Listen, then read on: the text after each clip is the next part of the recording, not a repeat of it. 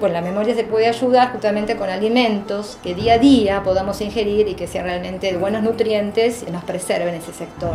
El fósforo actúa mejorando los neurotransmisores de célula a célula. El jengibre nos ayuda a fortalecer la memoria. Lo que necesitamos es introducir un alimento que preserve y sostenga de por vida ese disco rígido que es nuestra memoria.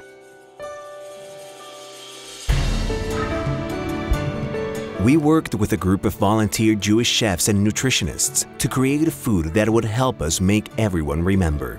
The result was a bread with the vitamins and substances the brain uses to improve memory. If our food can preserve the memory of Argentines and become the symbol of a new tradition that helps us remember, then the terrorist attack to the AMIA and the claim for justice will never again be forgotten. Te invitamos a alimentar la memoria. The recipe was spread in commercials, the internet, cook schools, theater plays, billboards, soaps, TV, and radio shows. The campaign made bakeries, restaurants, and shops adopt the bread of memory as a custom during the week commemorating the attack. The bread made it everywhere. Even McDonald's included it in their menu.